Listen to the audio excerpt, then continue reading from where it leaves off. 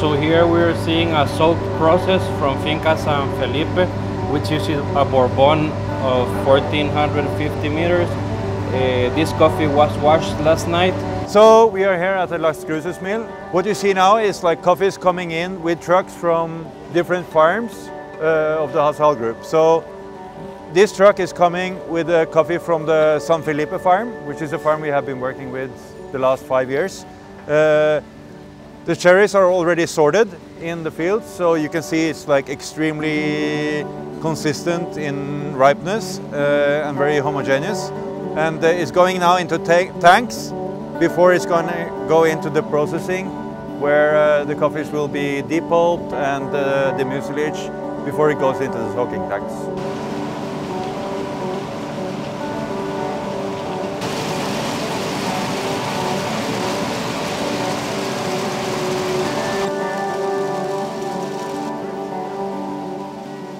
Then it was driven to this tank with water, and then after the whole batch of coffee was in the tank, we removed the floaters.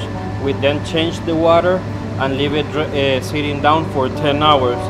Now after the 10 hours, we will drain first the water, when we will put it back with clean water, and then the coffee will be moved to a patio for drying.